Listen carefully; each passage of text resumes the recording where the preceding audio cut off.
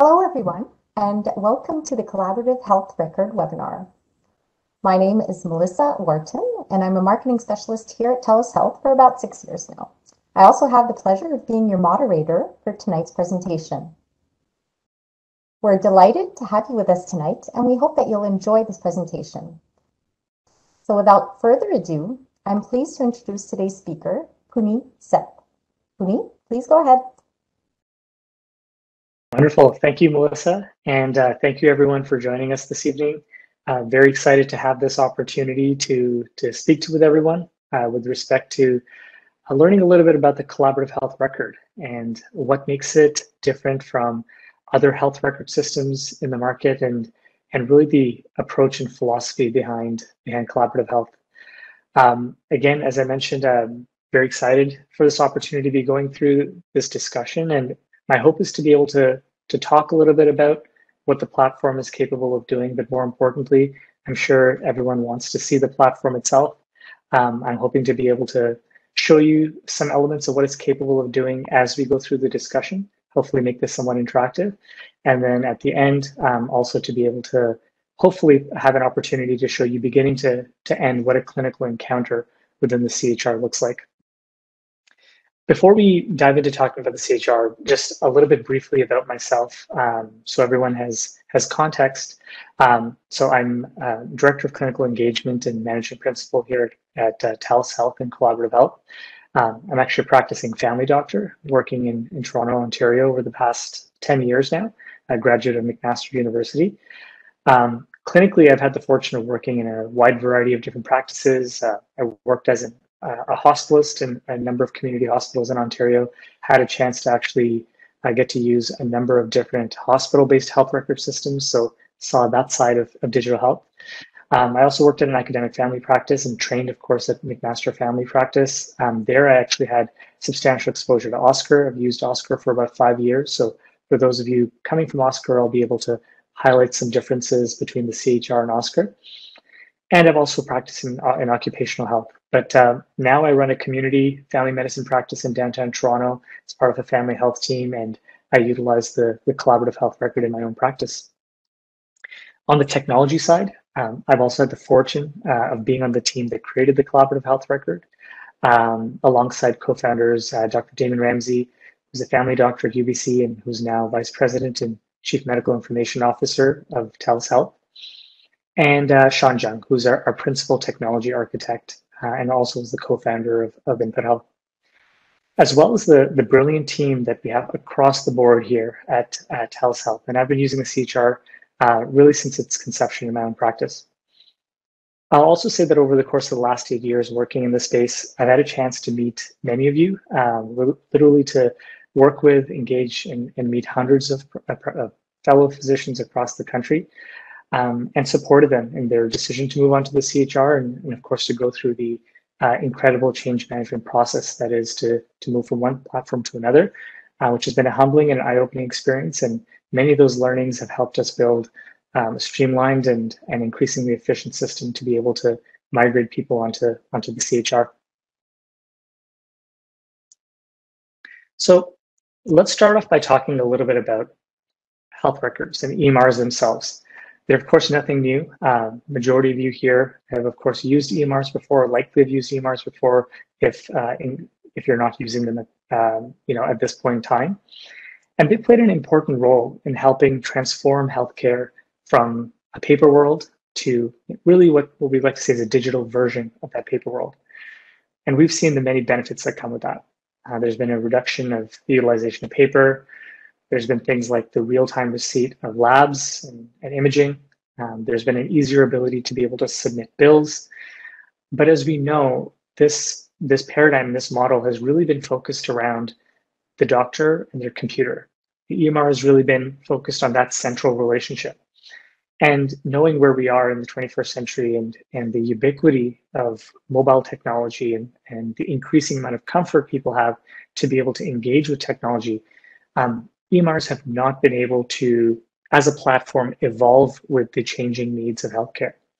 And as a result of that, we of course see many platforms where people are or integrating them or working with them alongside other solutions to bridge those gaps, whether it's virtual care tools or e-referral tools or online appointment booking tools. But the reality is that we know that healthcare teams have really changed themselves. We know that healthcare now, and it was Dr. Atul Gawande, who's the general surgeon at Brigham Women's Hospital in the U.S. and who, of course, writes for the New Yorker, who said healthcare is a team-based sport. So why don't we start treating it like one? And we see that today, where we look at healthcare teams and we see it's not just about the physician working alone. In many cases, there's so many healthcare teams that are independent of physicians.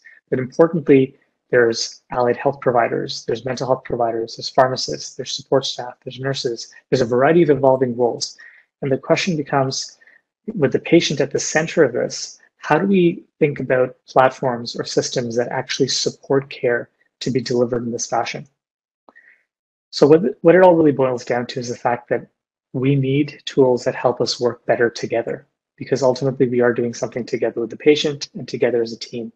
And this has required us to go back to the drawing board in terms of thinking about what type of software we need, and more importantly, what should that software be able to do?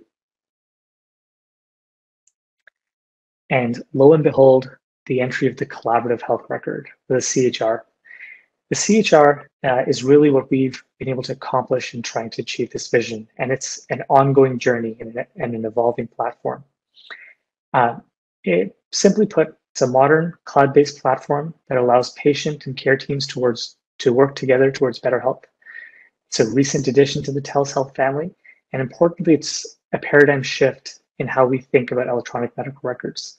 It's currently being used by thousands of healthcare providers across the country, from primary care clinics to specialist clinics to community healthcare centers and practices alike. Importantly, it's a true cloud-based solution, so there's no proprietary software that needs to be installed on local devices.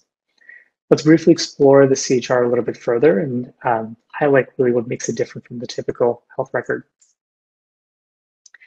There's no better way to do this really than to actually illustrate a patient journey or a patient story. And this is, of course, a de-identified patient based on someone that I had met in my own practice in Toronto. And let's use the journey of George as an illustration of the important ways in which platform can actually help us deliver better care. So George, a 59-year-old male, presented to my clinic with a wide variety of concerns, ranging from issues with his weight to concerns about his low mood, to a recent diagnosis of diabetes that he wasn't sure how to manage, and poor quality sleep, and this possible diagnosis of sleep apnea that had been given to him. He was being cared for by a wonderful family physician in the community, but they retired well over a year ago. And now he was left sort of hopping between walk-in clinics and unfortunately making his way in and out of the hospital. I'm sure many of us are very familiar with this sort of a narrative. And importantly, he was also living alone. He was in a financially difficult situation.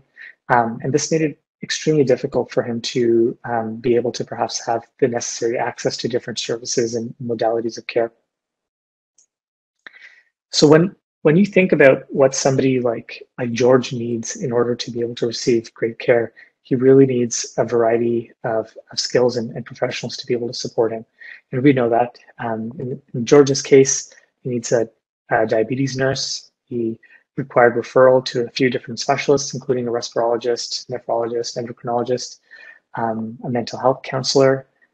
We didn't have a patient navigator specifically, but certainly a patient navigator would be somebody that would be able to help George be able to better understand what sort of services are available to him that are available through OHIP or that are available covered by the province. And in order to be able to actually deliver and orchestrate this type of care, we really need to imagine, what does the software platform need to be able to do, and how can George really be kept in the loop with respect to everything that needs to take place. So this is where the CHR comes in. And the core idea of the CHR is that it promotes workflows that support team-based care. The idea is, how can we better communicate with one another? How can we engage patients?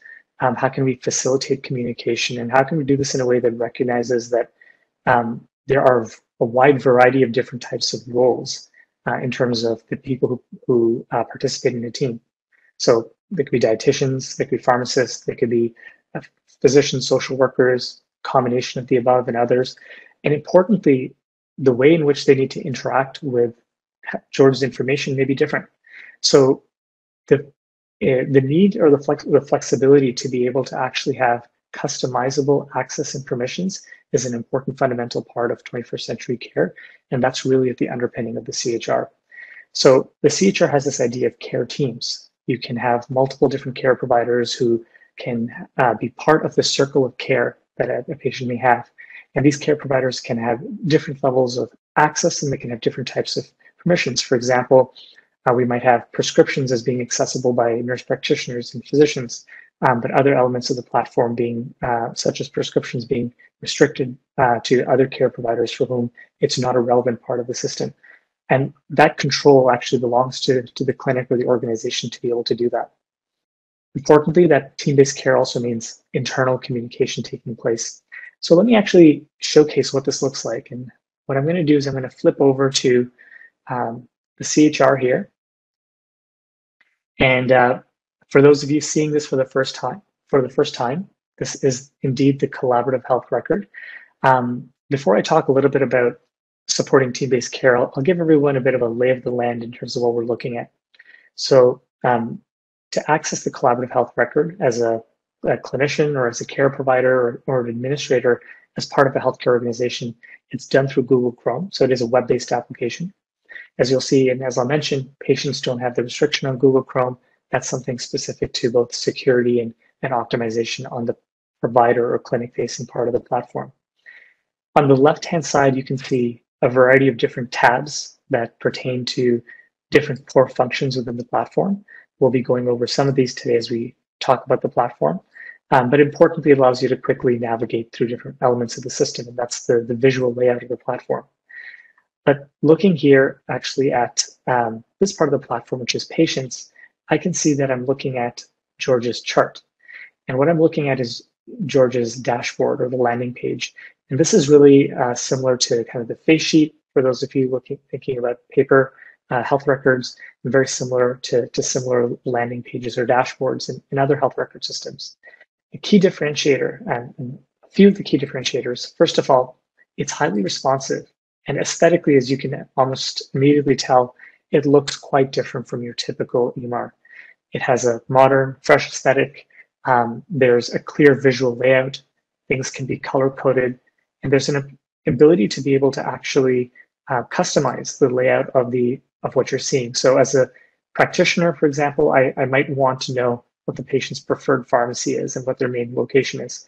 But others might not care for this. I might not care to have a referring practitioner here, so I can click hide on this. And this will hide not only that particular widget or that particular module from George's chart, but really for all the charts that I'm accessing for patients across the platform. And that customizability is user level. So this allows you to visualize the pieces of information that you need. Importantly, there's this core idea of the care team. And I can see who the different care team members are, be they individuals that are part of my practice. So this could be other users of the CHR within my clinic, or perhaps these are external providers. And these are people that are in our contacts database that I've listed here. And whenever an encounter takes place or there's communication that I need to go out to the care team, I now have a facilitated way to update those that are involved in the patient circle of care. Central to communication and collaboration is, of course, the idea of an inbox. Now, the inbox in the collaborative health record has intentionally been made as being sort of your command center where you can see communication relating to incoming documents, it could be tasks, perhaps tasks that I've assigned myself. It could be communication staff that are prioritized. I have the ability to see lab results and so forth. And I have this ability to be able to create messages. I can template the messages that I create so that I have the ability to be able to do quick actions, which facilitate team-based communication.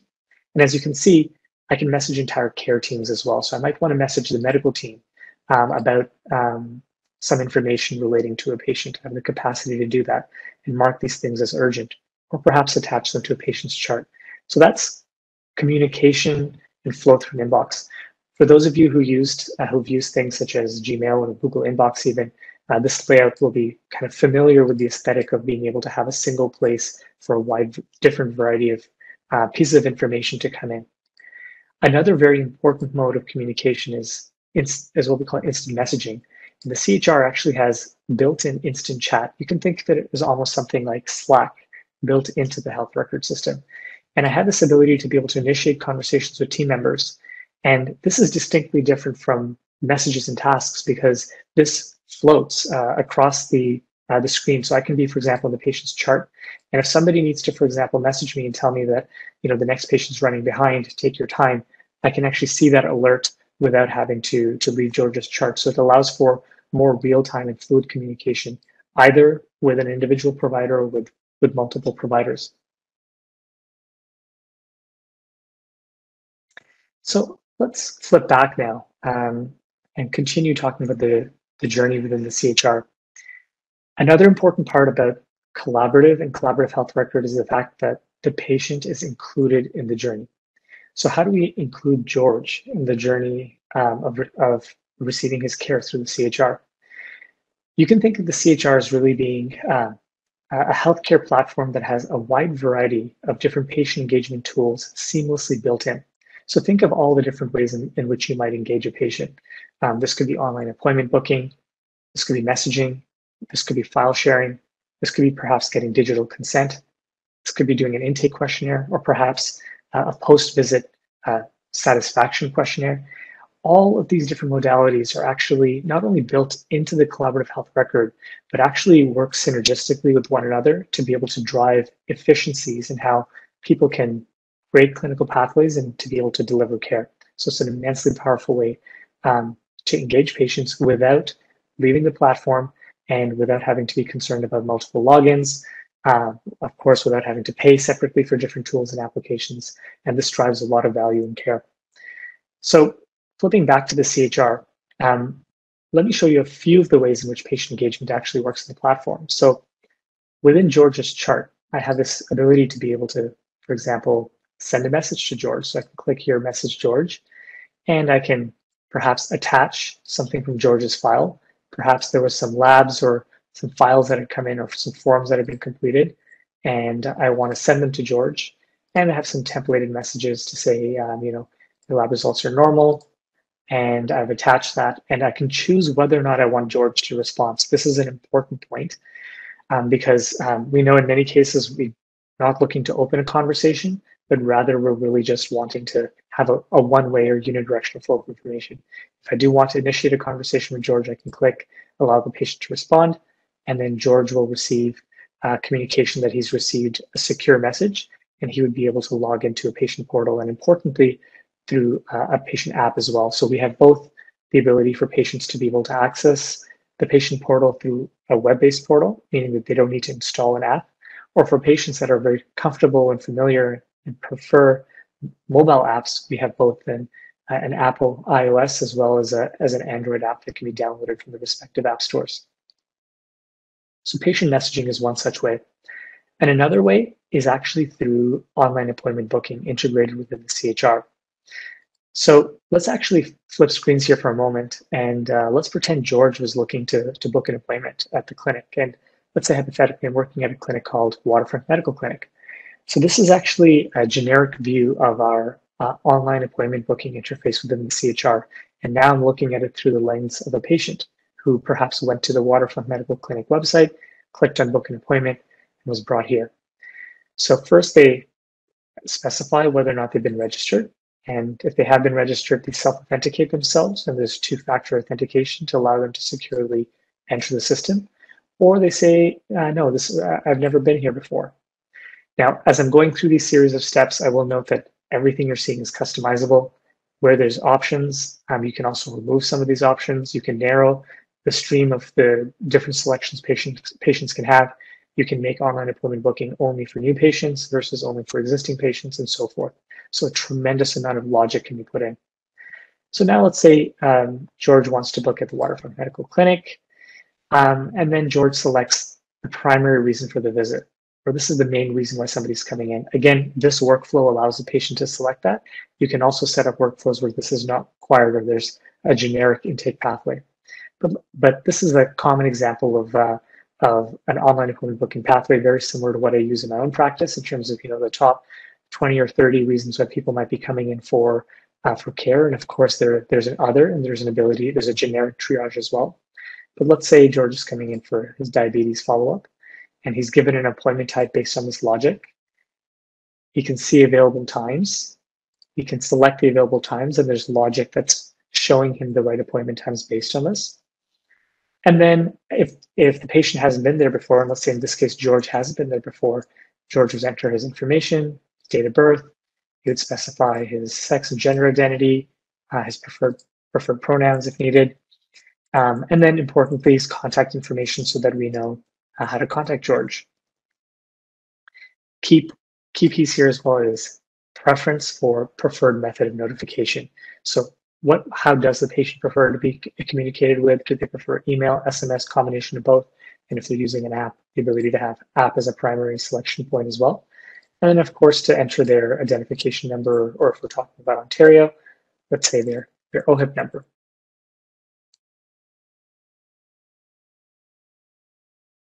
So now, really quickly here, George verifies this information.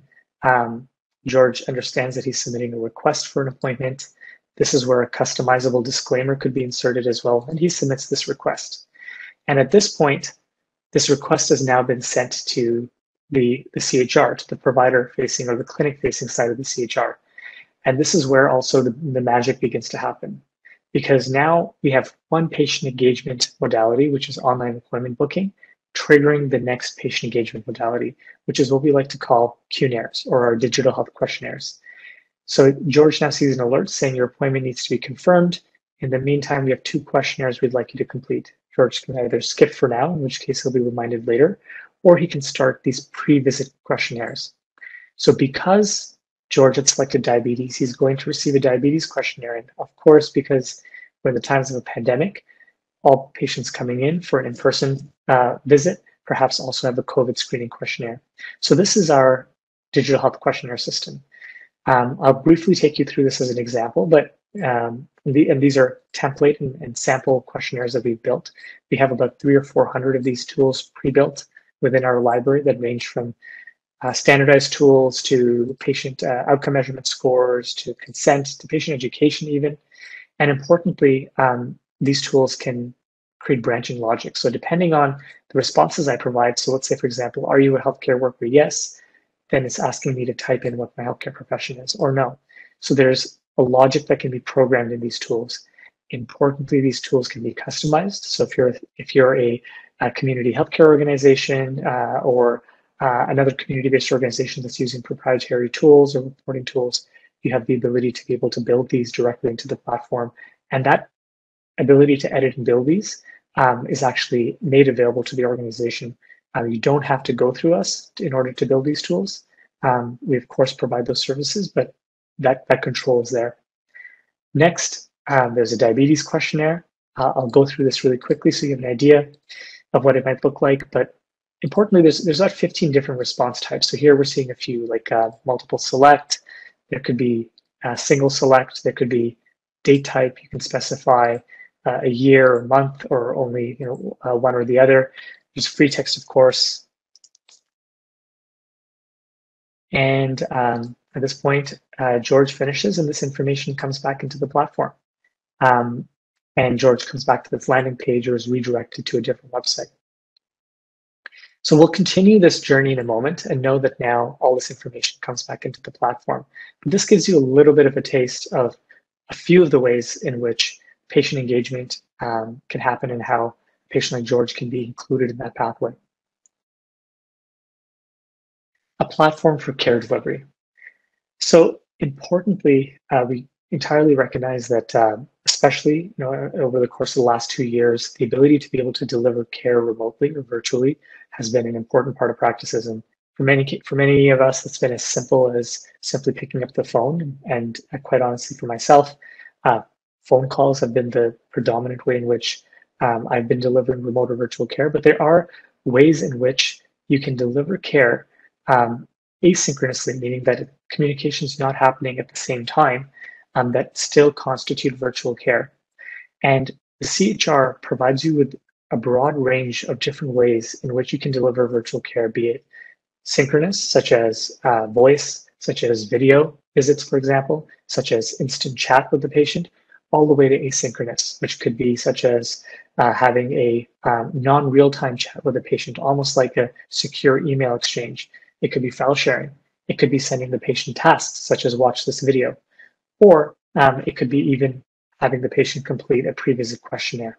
All of these modalities represent different ways to deliver complete and holistic care to patients.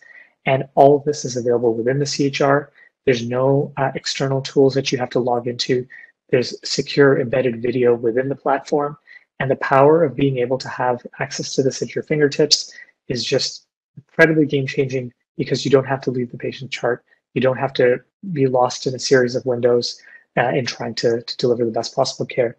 So let me give you a brief look at virtual care within the platform. So going back to the chart here, first of all, we can see here that there's a variety of different ways in which, as I mentioned, to be able to message the patient.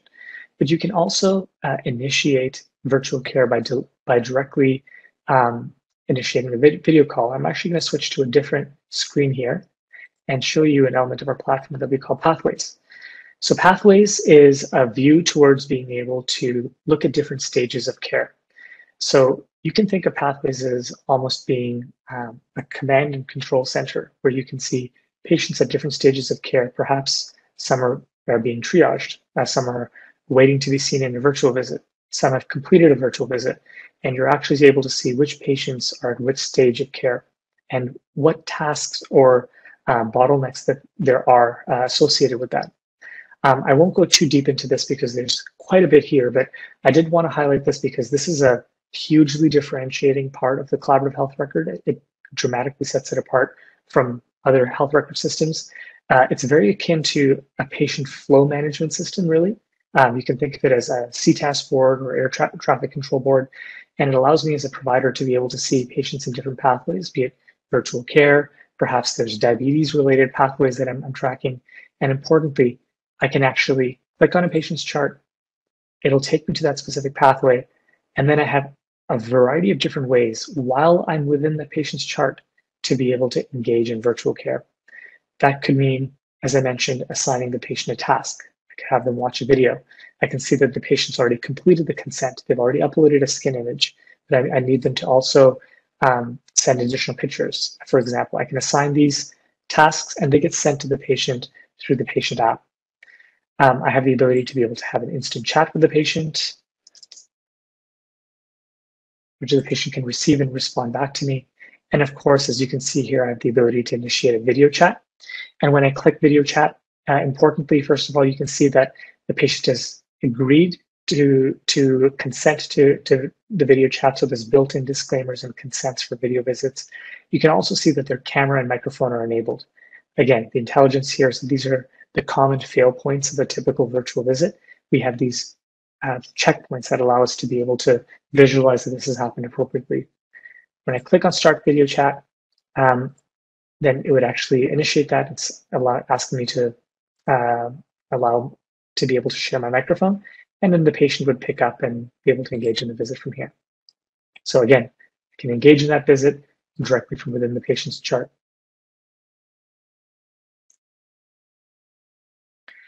Reporting and analytics.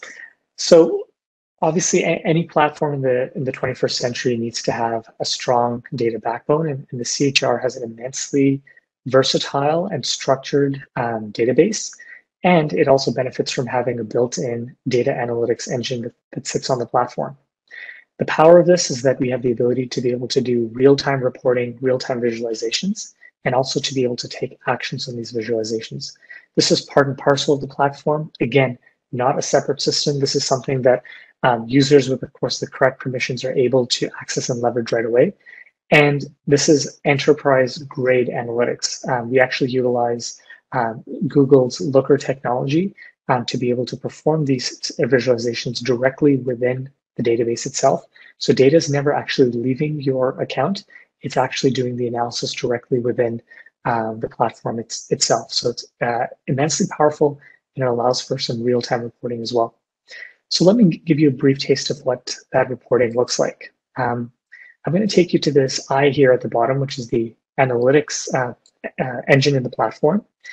And we've built an array of common reports or dashboards that are utilized in healthcare. So one example might be something as simple as appointments. So here I can see different filters, such as, the date range for appointments by practitioner, by status, by appointment type. For example, these can be customized. So this is just an example. But I might want to say, what appointments have taken place over the last 120 days? And I want to run this report. This will take a couple of moments, but this is actually going to, in real time, produce a visualization of all the appointments that have taken place on this demo account. And I can see them by status. So these many appointments are, for example, rejected, of which 5 have been rejected. I can see appointments by provider, which different providers have had different appointments. I can see a breakdown of how patients have been booking these appointments. So these are powerful reports that can be used, in this case, obviously for operational and business purposes. But as you'll see in a moment, these powerful analytics dashboards can also be used to look at patient care. I'll also highlight that these are interactive and you have access to the data that you're reporting on. So if I want to look at, for example, who are these 16 patients that canceled? I can click here and it pulls a report. And I now have a breakdown of which patients canceled, what their phone numbers are. Perhaps I can download the CSV, or perhaps this is a more sophisticated report that I need to provide to my to the payer or the funding agency that's funding my clinic. The platform allows you to be able to download these data sets if you have correct permissions. Similar, so as you can see, there's a wide variety of business dashboards such as billing and so forth. But I'll highlight one or two others just to speak to the power of the system. One is being able to look at, for example, outcome data over time. So let's say, for example, I looked at, we have a tool called the PHQ-9, or the Depression Self-Assessment. And maybe I want to see in the last, let's say, 200 days, what's been happening with the PHQ-9 across this account. So I can see here that these are the Q&A response trends over time. I can see the totals. I can see the average score over time. I can see the average score by age. I could even see a trend of the scores over time. And therefore, let's say my organization had created a new program, and it was a group counseling program. And that group counseling program started in June. I would now have the ability to actually, in real time, look at what the outcomes were based on patient-reported outcomes or other metrics in the platform directly through the system. So again, immensely powerful with respect to what can be done even on a clinical basis.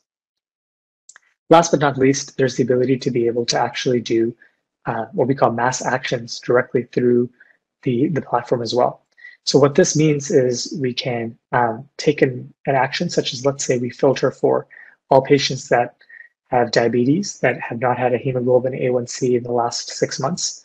And I could actually pull that report and directly through the analytics dashboard, actually have everyone sent a questionnaire that reminds them and provides them patient education on the importance of completing their lab requisitions, as an example. So you can actually take actions at a platform and population level directly through the analytics engine. Hugely powerful. This is obviously the result of this being embedded within the platform itself. And importantly, the CHR is a single platform that allows for collaboration to occur across a jurisdiction, across a region, across an organization, and respect the fact that that organization could perhaps be distributed over multiple different physical or virtual points. So within the CHR, and I'm going back here, I can see, for example, that right now when I click on the top left-hand corner, I can see I'm logged into this specific location, but I could change locations.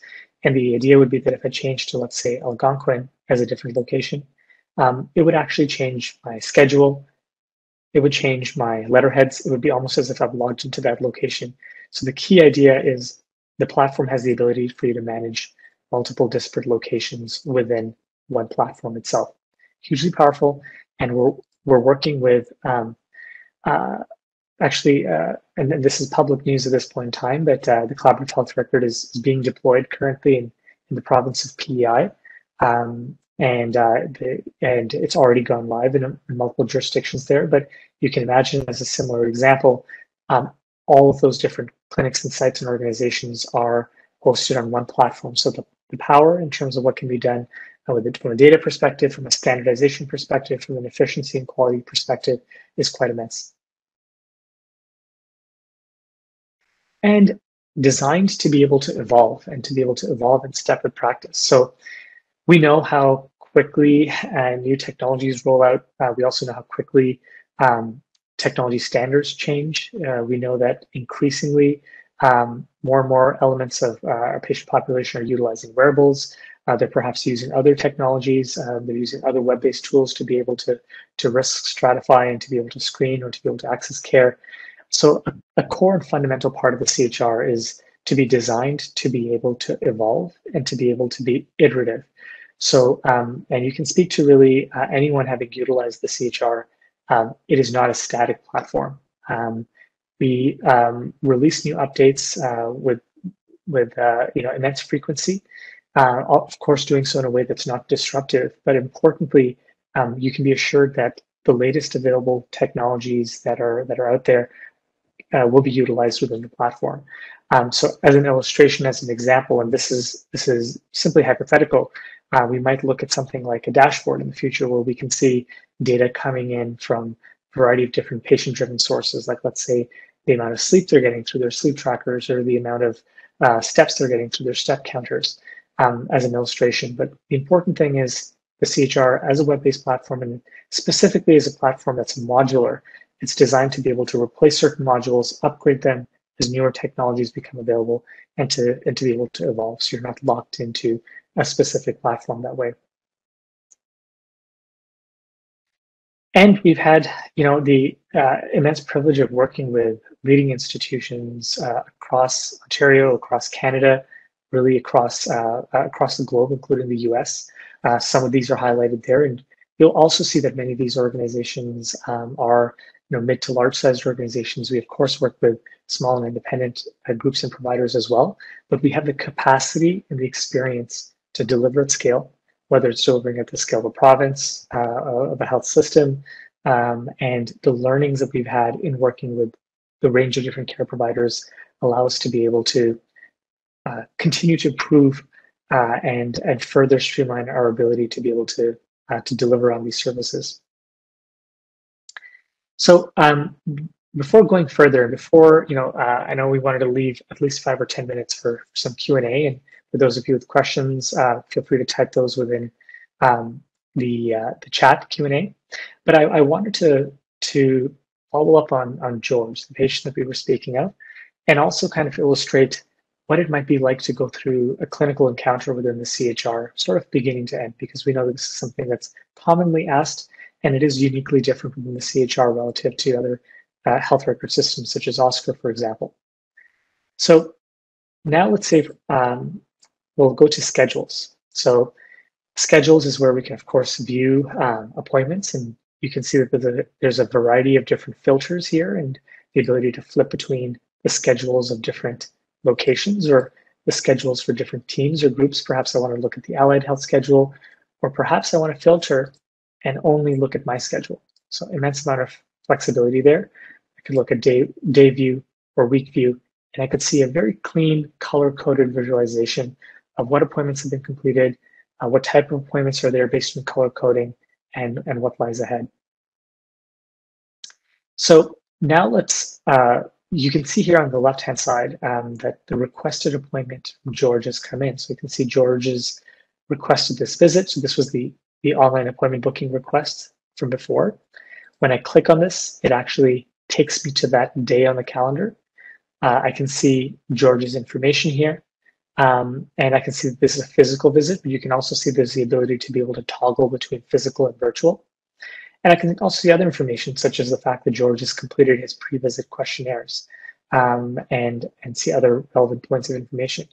When I click confirm, this appointment can be confirmed. So this would be, these steps were typically completed by an administrator, but I wanted to highlight this and show this for the purposes of completing that cycle of how a requested online appointment actually gets confirmed and appears within the platform. But switching back to the week view, let's say this is George here for a diabetes follow-up. And let's actually go to the schedule for this particular day. So I'm going to go to the 23rd. So I'm on the 23rd. I can see George has arrived.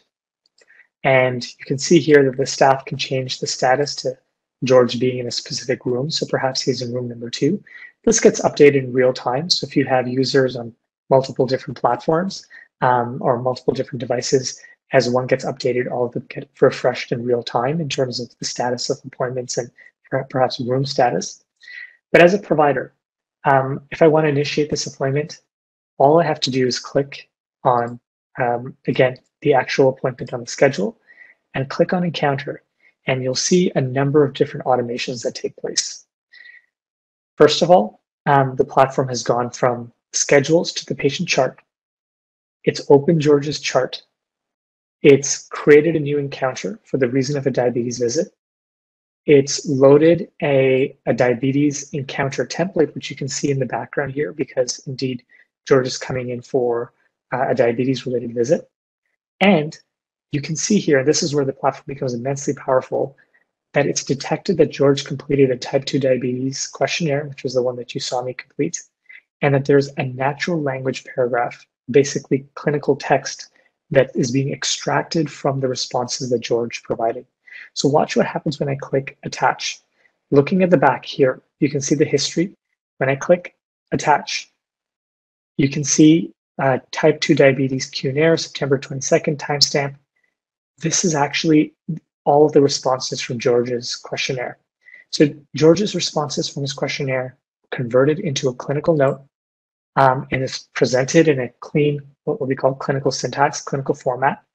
And this is all done without me having to lift a finger. So this is a win-win-win situation in that the patients had an opportunity to provide information prior to the visit, and in many cases actually receive education through the questionnaire itself. As I mentioned, you can embed videos and images directly through the tool itself, use it as an educational tool as much as a data collection tool.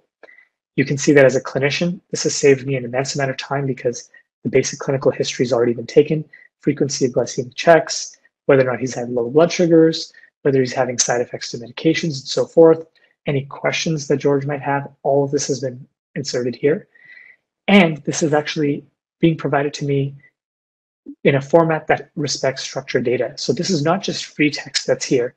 In the back end of the platform, each of these responses that George provided actually maps to a data point in our relational database. And that's information that can be extracted, that can be analyzed, that can be used for quality assurance, reporting, research, hugely powerful. And this introduces an immense amount of time savings from a clinical perspective.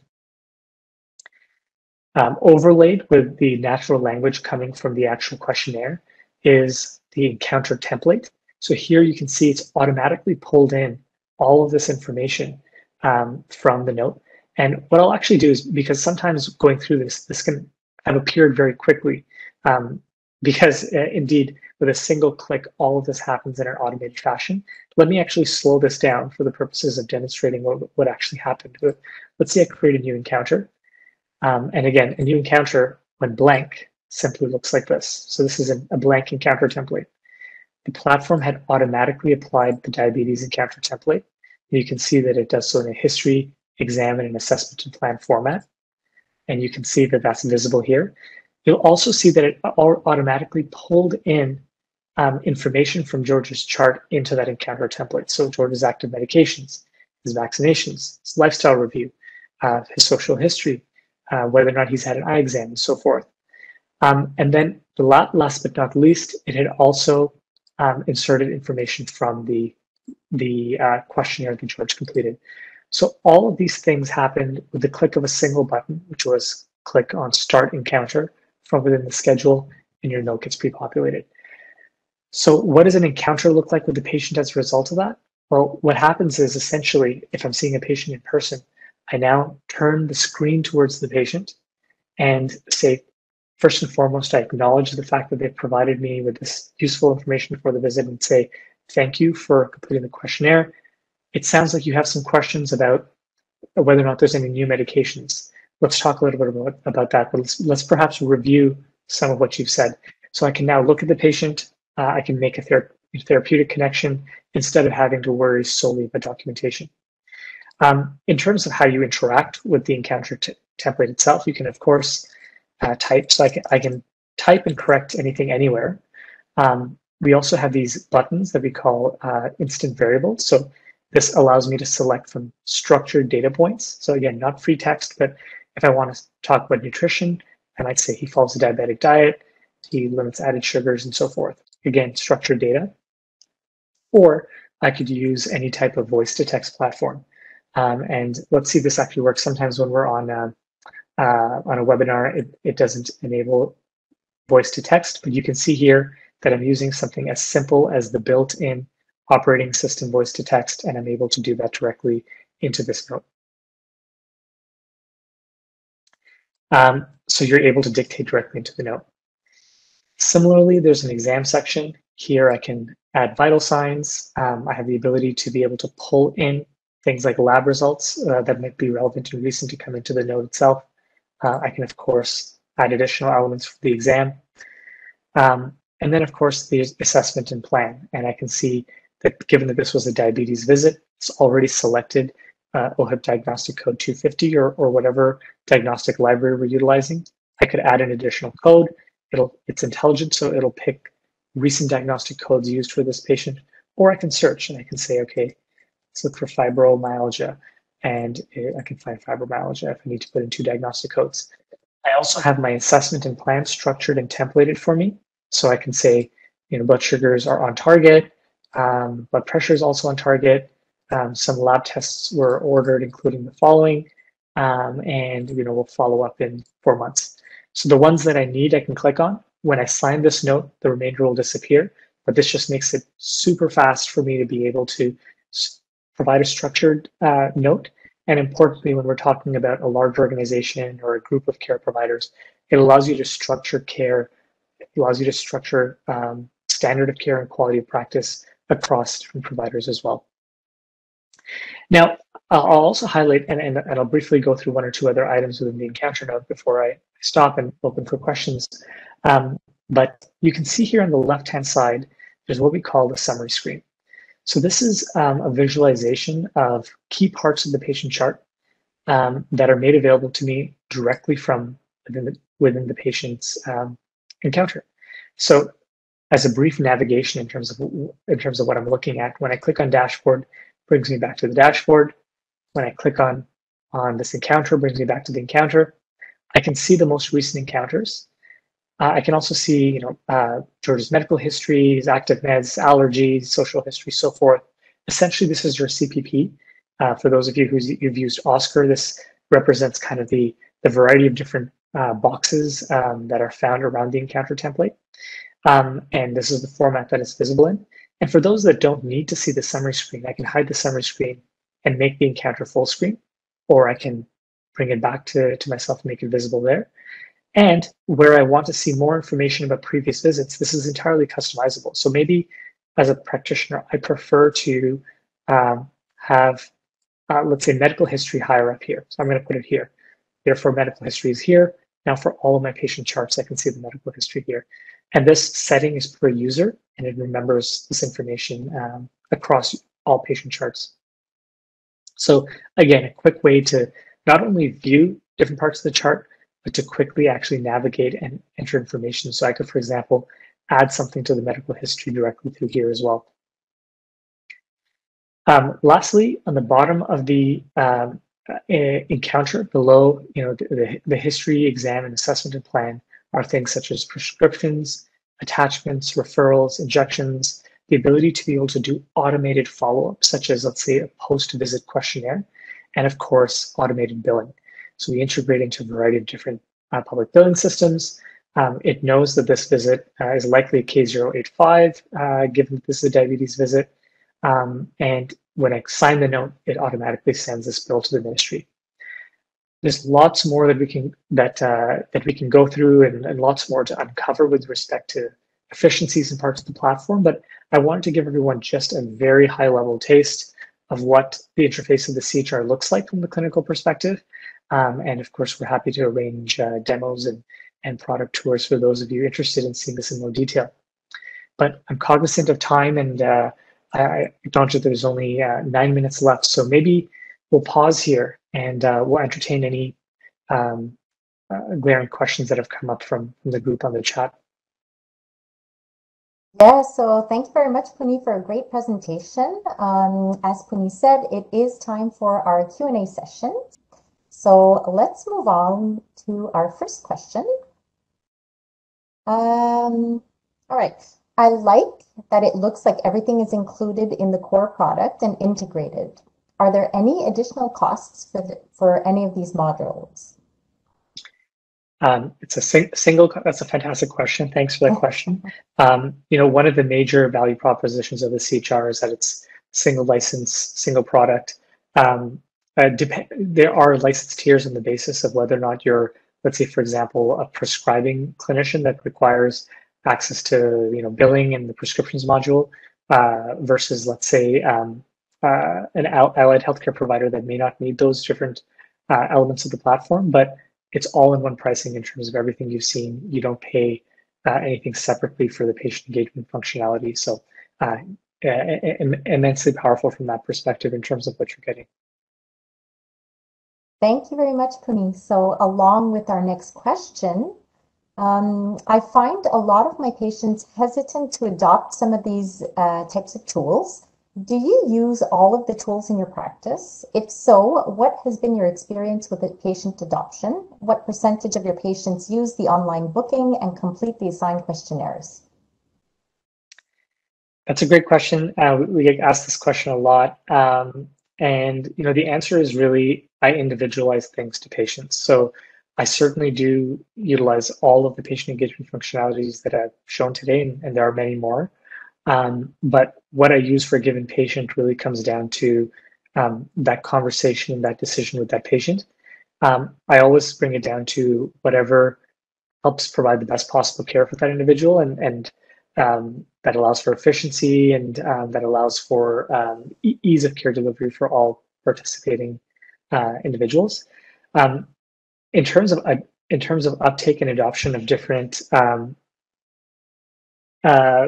patient engagement technologies, this will vary from population to population. In my practice in downtown Toronto, I'd say, for example, 70 to 80% of patients will complete pre-visit questionnaires, and there's different strategies for how we can, and we've done a lot of work like this. Literally, for the last 8 years, I've been working with organizations to help them optimize patient engagement utilization and things like maximizing utilization of intake questionnaires. So there's strategies on how you can optimize that, but of course, at the end of the day, I've also practiced in Woodstock, Ontario, and other rural communities where I did see a slightly less uptake. So it'll vary from population to population, but the important point is you have the tools at your disposal, and being able to provide a more efficient service to one patient really means more time and availability for whatever works best for the other patients. Thank you very much, Puneet. So let's continue with our questions. All right. Can you expand a little more on the included reporting? Our team is very focused on data output, so I'm wondering what standard reports are included. Do you have the ability to make your own reports? Absolutely. So actually, while we talk through this, I can certainly bring us to that screen as well. But absolutely, there are. You have a library of several dozen. Actually, I'm not sure of the exact number right now, but it's probably more than several dozen dashboards that we've pre-built that are standardized and made available to clients. Importantly, we work with organizations that have specific reporting needs to build custom reports, so that configurability, customizability is absolutely there. And really, any information in the platform that's collected in a structured format, you can report on.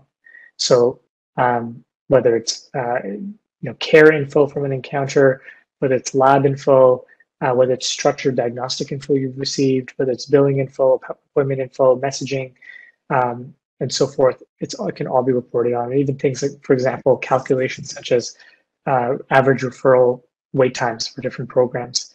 So more involved platform dashboards can be made, including things like also scheduling hours. So what's availability for a given provider? What's the utilization for providers' available time to their time, for example? Thank you very much. All right, let's continue with our questions. You showed how we can create different roles within the platform. We have a lot of different roles in our team, but not everyone needs to access to the entire record. What levels of privacy can be enabled between different users? Wonderful question. And this is obviously a hugely important topic. Really briefly, and I'll go into the settings element of one of the demo accounts here. You can see here that we have the ability to build different roles. And in this example, there's clinical pharmacist, super user, research coordinator. So you can build these roles, and then you can define which parts of the platform an individual user can have access to. So who can perhaps unlock encounters versus access encounters versus edit encounters versus create a prescription and so forth. So tons of different permissions that are here. Now you can also restrict access to patient charts on the basis of individual patients. So actually, I'll switch back here for ease. But for example, in George's chart, I might make it such that it's only accessible to certain groups. Or I might, right now, for example, George is accessible to all users. Maybe I'll only make George accessible to these 4 users. Or perhaps I actually want to drill down even further. Perhaps I want to have accessibility limited at the level of an encounter. I can go and restrict this particular encounter to only be accessible by particular providers, unless, of course, they break the glass box. They need to access it for care purposes. Everything is, of course, audit logged. And we're also continuing to build and evolve more complex role-based access controls, as well as location-based access controls. So for groups that have, let's say, 5 different locations, and you want to restrict who can access the records for a particular location, that sort of work can be done as well. Thank you very much, Puneet. We do have one other question. You showed patient messaging directly through the solution. Can we turn off the capabilities for patients to directly message us? Absolutely. So first of all, lots of control. So, you don't have to utilize the patient portal or patient messaging for all patients. So you can restrict it at a patient level as well.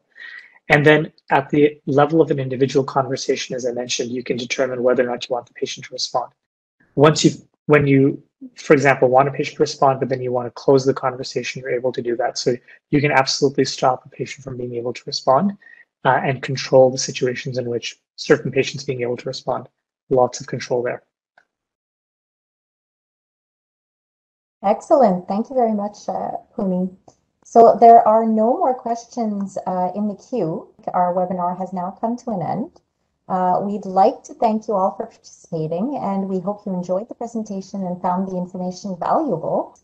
As well, if you do have any questions, please do not hesitate to contact us at telussales.emrs@telus.com, or you can visit our website at telushealth.com/chr.